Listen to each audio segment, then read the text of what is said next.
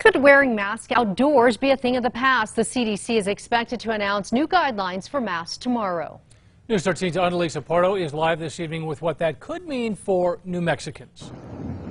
Yeah, well, while we wait for those updated federal guidelines, many New Mexicans tell me they're already noticing people becoming more relaxed with wearing masks outdoors. We've been walking over a year now at this park, and I've noticed people are not wearing their mask. I think a lot of them we talk to, a lot of our friends, because since they've been fully vaccinated, they feel comfortable, walking around the park that way. It's unclear what exactly the change in guidelines will entail and if they'll depend on a person's vaccination status or the outdoor setting. New findings from the University of California, San Francisco shows less than 10% of transmission happens outdoors, and early studies suggest vaccinated people are rarely getting sick and rarely transmitting the virus. Everyone we spoke to today is on board with easing outdoor mask mandates. No, I think masks should not be required anymore. Getting the fresh air is better than being behind a mask all day.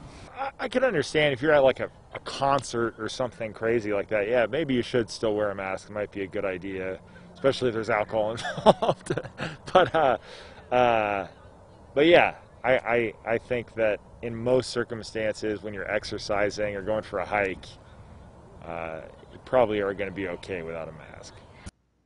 Right now, CDC guidelines say, quote, masks may not be necessary when you are outside by yourself away from others or with people who live in your household. In New Mexico, masks are required in all public places, even while exercising or playing sports. And the CDC says fully vaccinated people can gather indoors without masks. And that's something the New Mexico Department of Health has been echoing as well. Back to you.